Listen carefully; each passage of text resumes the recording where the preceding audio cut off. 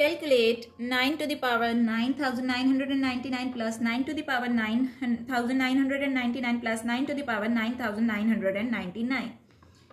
It can be written as 3 times 9 to the power 9999. And also this 9 is same as 3 to the power 2 and its whole power 9999. As we know that this exponential, which is a to the power m whole power n, is equal to a to the power mm, it can be written as 2 times 9999.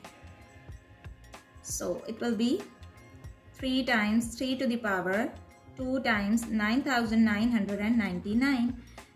So 2 times 9999 will become 19,998. So here we have 3 to the power 1 and here we have 3 to the power 19,998.